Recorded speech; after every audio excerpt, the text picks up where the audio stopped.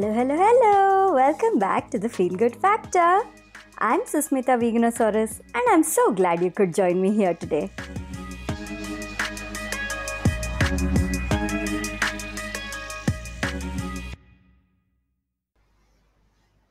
Hey everyone! I'm so excited today about the guest. I know I always say I'm excited about the guest, but this is like an extra special guest. It's one of my closest friends, Mahathi Parashuram.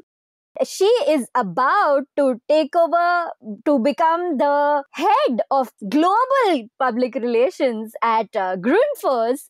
So I'm so proud of this woman. And, Mahathi and I have known each other since our school days. I'm not going to reveal how long that is, but we've been friends for ages. We know each other really well. We share a lot of similarities in our journeys, and like she's just one of my very, very closest friends.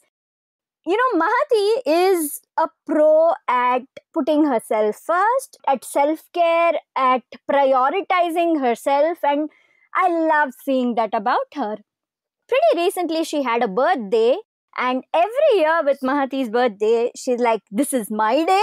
It's, I'm the special person, so everybody better treat it that way. Everybody better take care of me that way. And I feel so good to see that, she's a pro at that. Every year she does that. So, just when the birthday got done, I'm like, hey, I have to interview you about this. And all my listeners need to really feel inspired because she's going to show you how you can prioritize yourself and why you should be doing it. So without further ado, here we go.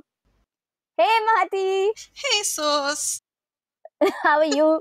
I'm good, and thanks for the very kind introduction. Yes, we have known each other, I think, since forever. And I'm really happy to be talking to you on this podcast and not just our usual call, but let's see how it goes. It's gonna go awesome, I know that, knowing both of us. So, can you tell everybody a little bit about yourself, your interests and things like that?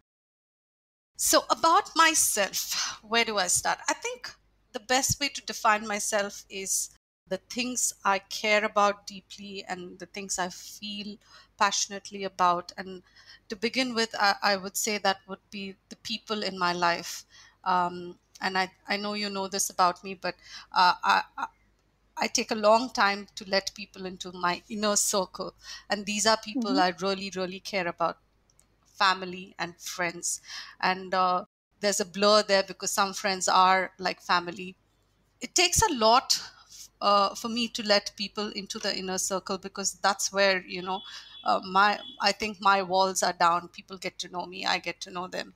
And it's something I've learned over the years is for me, my time is my currency in my life. And I'm very careful on how I use this currency of mine. So if I spend time with people, that means I really care about them. And that's very important to me. And the other thing about people in my life is I always see what they can give me. And by give, I don't mean anything monetary. It's like, can they give me happiness, peace of mind? I think all relationships, it's important to get something out of it, and you don't have to get everything from everybody at the same time. You have that one friend you call when you feel happy, or you have that one friend who you will call only when you're feeling sad. So you have different things. So for me, that's very, very important. So I would say you can define me by the company I keep. So family, friends. Then I love my work. My husband says that I'm married to my work, and that's the first commitment. But yeah, it gives me a sense of purpose. It inspires me to do better. I like my work because I see the impact it has on my company or the people. Very passionate about that. And the other bit is travel and food. I love eating and I love traveling and taking in the culture. And that's me. People, work, travel, food. Pretty much. You forgot your knitting because that's like your newest passion, right? Not newest. Yeah, I have my hobbies. Yeah. So knitting like really calms me. I love making a lot of stuff. simple designs, nothing complicated, so that I can be on autopilot when I'm knitting. So I like knitting. I picked up Mm-hmm. embroidery recently after, I think, school days. So that's something I've started. But yeah, I love knitting. Yeah, that's me. It's a very difficult question when you have to answer about yourself. No, it's not difficult, and you answered very beautifully and pretty concisely because yes, you noted what are the most important things, and when you ask people, okay, tell us about you, they'll talk about the work that they do, but you define yourself by the people in your life, and that's kind of a beautiful thing, and that is very important. Earlier when we were talking, you were saying that it needs to be people who inspire and who bring out the best in you, right? And that's the kind of people you like to surround yourself with. Yes. How do you choose people? Like, I love that time is your currency thing. That is something I totally resonate with. It's so important to me, and it's something I've learned to, it the hard way over the years, and giving time where you spend your time, who you spend your time with. It's so important because every interaction has to fill you up in a positive, in a good way, in some way or another. It has to help you in some way. So I love that you said about time being currency. So how do you choose who you're spending time with, who you're not? How do you choose who gets into your inner circle? It takes a long time to get into my inner circle. I don't trust very easily. But once you're in, I'm sure you agree. You're in, and it'll take a lot Um, for you to get out. But, so yes, for me, when I start any friendship, any relationship, it takes time to get to know each other, and as you get to know each other, for me, one thing that stands out is how genuine the person is. And again, how do they add value to my life? Do they bring happiness? Do they help me laugh? Do they help me learn about new things? uh, I try to focus on the brighter side. I like people who are open, positive, and to be honest, uh, who don't try complicating things. I think most relationships get messy. Friendships, relationships get messy when it gets complicated. I like being clear and very transparent. And hmm. I hate playing games and mind games. So I like people who are simple. And I think once those things are sorted, then I know I can trust them. I think post that is when they get into the inner circle. That's a really good way of looking at it because, yeah, really we don't have the energy anymore to, be playing games and all these things. Yeah, Really, whatever we did in our 20s or the teenagers, it's just not, it's not healthy anymore to be in those kind of relationships with people, right? So I love that. The simpler your life is made by this person, the better it is. I know. And I think with especially the new friends, right? The old friends you've grown up with, So it's Hmm. easier Hmm. to get along. That comfort is there. But when you're making new friends, and especially at our age, don't have that much of time, and we don't have that much of patience in some cases to True, true, put up with true. a lot of things. So I think we tend to connect better with people who are similar to us or different, but who come with less complications. No Hmm. politics. If you're meeting friends, you just want a simple evening. You don't want the extra politics of who hates who and who do you need to, or what. You don't want all that. You just want to meet people and spend a little time. And now anyway, then you're not meeting anybody. Everything's virtual. So Hmm.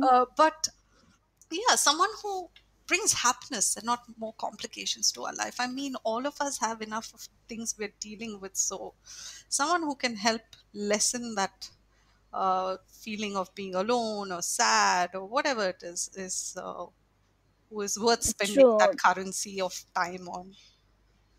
And I want to clarify this to everybody who's listening, that yes, Mahati is talking about how people can add value to her life and how people can simplify her life and all that, but also that's because she is an extremely generous friend, emotionally available and beautiful. She gives all this of herself too, and therefore, yes, of course, Mahati, it's, you have a right to expect that out of others too. That's what makes it. And a lot of us, we forget that whenever we get into any kind of relationship, whether it's friendship or with family or a marriage or whatever, even business relationships, we only think of, oh, give, what can we give, and what can we put into this. And it's nice to set these clear boundaries and have these clear values in mind, that yes, this is what I should get back also from this, not just what I give, but also this is what I should get back. And it's nice to see the clarity you have on that. And I think that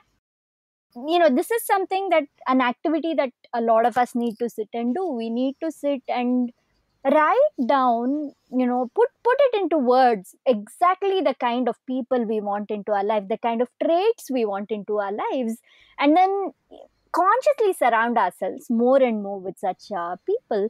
And the other ones, the ones who bring in all the unnecessary drama and stuff, they will automatically fall away as you keep adding more of the friends who uplift you, right? So the rest of them will just slowly disappear and dwindle away from your life. As everybody can make out that you do value yourself, you value your time, you like to prioritize your happiness, which comes down to your birthday. And it all ties into this, right? Every year your birthday is like your birthday. Yes. So Yes. tell us about that. Why is your birthday so important to you? You're forgetting it's just not my birthday. It's my happy birthday. Yes. Yes. Yes, yes, Yes. yes. So my happy birthday, and again here I think you should define what my birthday is. When it began, it was a day, then it went on to a month, and now I'm trying to see. So I have my happy birthday month and my happy birthday week, and trying to make it into my happy birthday quarter, but my husband is not being too supportive. He says 1 month is all that he can do. I don't think it's gonna go to that, Mahati. Birthday month, I agree, but going to birthday quarter, pushing your luck a bit much, No, don't you think? last year I did manage to almost do it for a quarter. So I Wow. started off early and ended almost like towards December. So I kind of managed a quarter, but this year 2020 hasn't been kind to me. But hopefully next The year I can. virus ate your birthday quarter. Yes, God, seriously. But yeah, my birthday's always been special, and it's evolved as well. And I remember when I was growing up, oh God, I loved my birthday. So and I think it's thanks to my parents and especially my mom for really making this day special.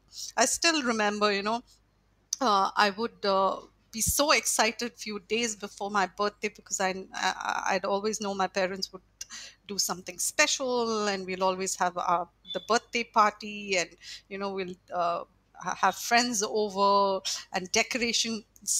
Those old streamers, we put them up and the balloons, and each year it was a lovely themed cake. So few days ahead we'd go and we'd pick out the cake, and we stayed in a big joint family, so everyone would be there. I had a cousin almost my age, so we'd have this huge celebrations, friends over, games, and mommy would sit and make the menu. So she'd get so creative with her cooking. And years back, I remember one birthday she made donuts, and then she made like this vegetable basket, individual small vegetable basket kind of pastries. So she would put so much effort into it. But for me, it was all about the birthday morning. I'd wake up early, but I would try my best not to open my eyes, because I knew mom would wake me up when she was ready, and that meant she'd be decorating my room. There would be lights and something and my gift. So till she woke me up, I'd like try my best to keep my eyes shut. Then she would wake me up. Both my parents would sing to me, which they still do uh, till date. They have to sing the entire birthday song. And then I wake up and then I see my presents. And again, it's not about getting the gift, it's just the excitement of opening the gifts. I Mm. loved waking up to my birthdays. This continued through the years. And yeah, and then as I grew up, with the school and college, celebrating it with friends, oh my god, the adventures we've had for our birthdays, right? Some of which our parents know and some which they don't, but we had lots of fun, and just the whole day, getting friends to spend time with you and making fussing over you and making the day special. And oh my god, dressing up for our birthdays, I still remember the effort that went into it. And this is another thing I've got from my mom, like every birthday everything has to be new. So from the toothbrush to the clothes to everything has to be new. So that's something I still follow. So, and then the morning dress and the evening dress, so two outfits. And so it was just the excitement of celebrations. But as I think time passed, what I started realizing is all all our life and most days, most months, we spend so much of time focusing on everybody we love, right? The family, the kids, the husband, the parents, the work. You're giving so much of yourself to everybody that sometimes I think we forget to give the time to ourselves or the love to ourselves. That's something I've picked up over the last, I would say, 2 decades, is to spend time valuing myself. And I take my birthday as the time to appreciate myself. So for example, I buy myself a gift every year, because we're always buying everything for everybody else. So I make a special effort to buy myself something nice for my birthday. But also, why did this self love happen? I must confess here is this happened because of my husband. He was the one who taught me to love myself above all.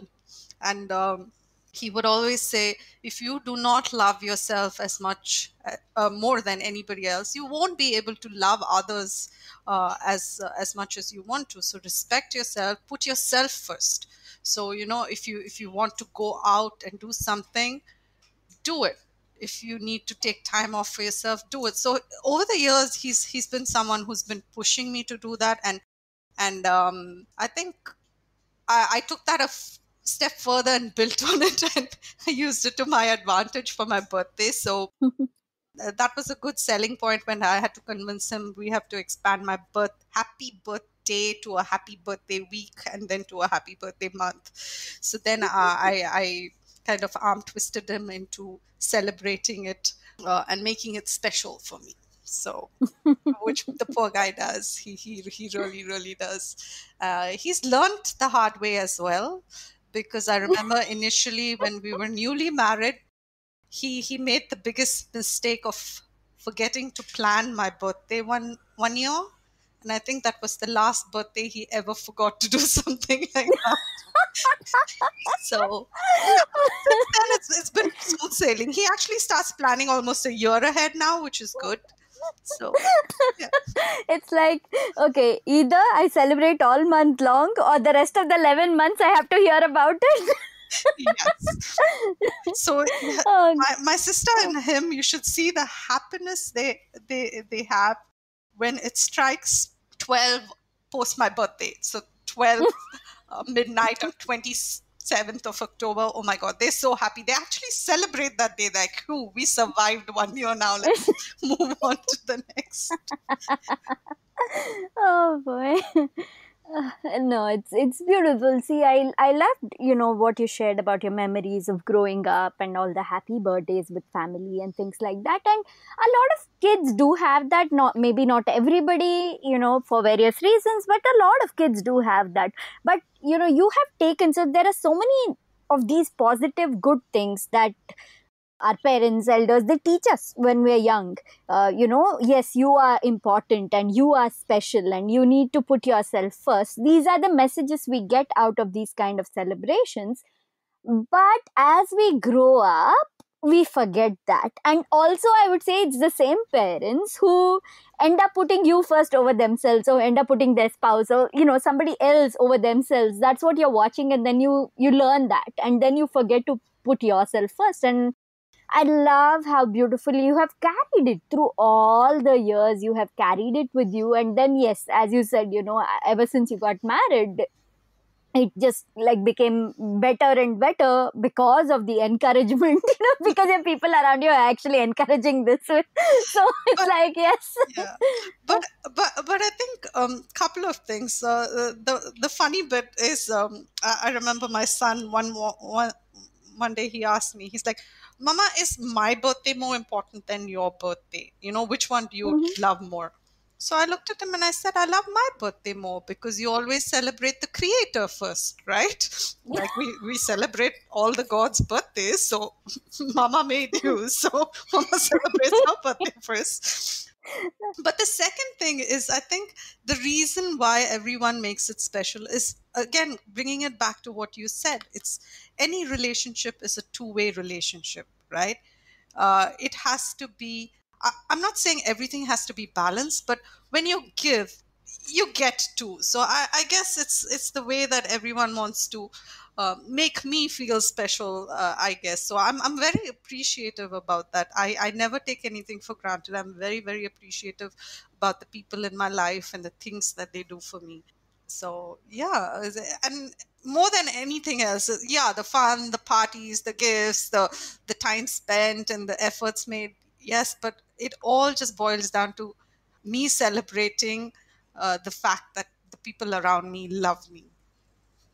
Hmm. Yeah, that's beautiful. Yes, it comes down to that. There is self love, of course. You're buying yourself the gift, you're taking extra care of yourself, and all those things. But yes, it's also a celebration of the people who love you in your life. And that's a very beautiful way of putting it across. Not all of us remember to do this. We're like, oh, okay, what? It's not a big birthday. It's just another birthday. So what's the big deal? Okay, a simple little thing and it goes away. But I've seen with you, it doesn't matter whether it is the celebration of a decade or just some random year in the middle of the No, no, no, no, no. Every birthday is an important day. every birthday is equally super super important. Every Mahathi happy birthday. Yes, yes, yes. And oh, yeah, I forgot to talk about my tiara. Oh yes, yeah, birthday Yes. tiara. Correct. How did I forget? Tell us about it. Yes. So this again was thanks to my husband. And sometimes I don't know why he does this to himself, but he goes that extra. Because he loves you. Yes. So a few years ago, he bought me my first tiara, which I started wearing on my birthday, and I wear it the whole day, no matter where I go. If I'm going out to a restaurant or a party or whatever, the whole day I wear the tiara because I'm the happy birthday queen for the day. And yeah, so and he's since bought me like I think two more, so I have like three tiaras, and I love them. And I remember when we were celebrating my daughter's first birthday, he went and he bought her a small tiara for herself, and he said the princess should have one too. So she No. had the tiara for that. But yeah, one birthday I remember we were traveling, and I think we were in Singapore. And after getting to Singapore, I realized that I had forgotten to pack my tiara. I was so, so upset. We tried seeing if we could pick up something there, but we couldn't. And we landed up at Universal Studios. And the only tiara there in the toy store was the Fiona from Shrek, her tiara with the Shrek ears. But yeah, so that was the only year I did. Did you get it? Did you get the No, Shrek tears tiara? no, but I did pose with it, but I didn't wear it on my birthday because I wanted an actual nice tiara. So that was the year that I missed wearing my tiara. But otherwise, yeah, I love wearing it, and it's nice because then you get those stares, you get those happy stares from people, and then you have those confused stares, and then you have some people giving you those looks like, "What the hell is wrong with her?" But I don't care. I don't care. I just want to wear my tiara and feel special and important the whole day. I love it. I love it. Like who cares what others think, right? Like you are feeling so good. You are feeling so happy. those who can get inspired, let them get inspired by it. Exactly. And invariably, you land up getting more happiness because someone at the hotel will come and ask you, is it a special day? And you tell them, yes, it's my birthday. And then you get cake. So why not? I hope everybody who's listening is going to get super inspired. I mean, I've known you all these years, but listening to you talk about it in so much detail is inspiring me. I'm like, hey, I'm going to bloody make my birthday awesome every year too, and I'll be the queen. Yes. And another thing that comes with the birthday is you have to start reminding people that it's your birthday much, much ahead. So I even have a birthday campaign that starts right months ahead. I start telling people, hey, my birthday's around the corner. Let me know if I can help you. If you need any ideas, I'm here. If you need a sounding board to, run your ideas by, feel free to call me. And by the way, it's my birthday. So there are so many people in my life who have now by themselves over the years put their own reminders as well. uh, Ex-colleagues who become friends and family obviously do not forget because you know They better not. yeah. But yeah, it's just the things. It's even like my dad, he has to sing the entire happy birthday song when he wishes me. So there are some things that are tradition, they have to go on. It's a beautiful tradition, and it's so nice to see. Over the years, I've seen you through your life. I've seen how much you've gone through. I've seen what you've done and how much you've achieved, and how what it has taken for you to reach this point in your life. And it's so important to celebrate this. It's so important to celebrate yourself, and it's beautiful, absolutely. And what advice do you have for people, if they want to do this? How do they make themselves number one, whether it's on their birthdays or whether ever, like what kind of self priority advice do you have for everybody? A birthday is a nice time to carve out that time, I would say, to celebrate yourself. But I think it has to be an ongoing process. It's just not that one day or 1 month, to be honest. It's important to take that time off for yourself whenever you need it. Just time to think, or just sit, just calmly, without anyone else. Take time out, whatever makes you happy. Like with my work before this year, when I used to travel a lot, sometimes life can get crazy. You're managing the home, you're managing travel, work, everything. But even the smallest of things, if it's getting to the airport half an hour earlier and getting that foot massage at the airport, even that, or just carving out some time, telling your family you need some time, sending them off on some errand and just sitting and having a cup of tea at home by yourself. Whatever it takes, I think you need to carve out time for yourself and value yourself, be it the time you take for yourself or the investments you make for yourself. And here again, I'm not talking just about money, but invest in yourself in terms of learning something new or spending time with your hobby, or even spending time with people you love. Maybe that's what you want to do. Take the time out, put yourself first. And even in terms of feelings, I think sometimes we we put ourselves second. Sometimes, my husband or my parents might feel bad if I do this. Sometimes it's important to say no, let me do what makes me happy, obviously not at the cost of hurting someone else, but just putting yourself first. So the decisions you make in your life, so sometimes it's important to think about yourself. And again, I definitely can't take credit for this. I wasn't like this. My husband was the person who pushed me to prioritize and put myself first. So I'm very thankful and grateful for that. But sometimes I think he goes like, I created a monster, but what the hell? He made me. So,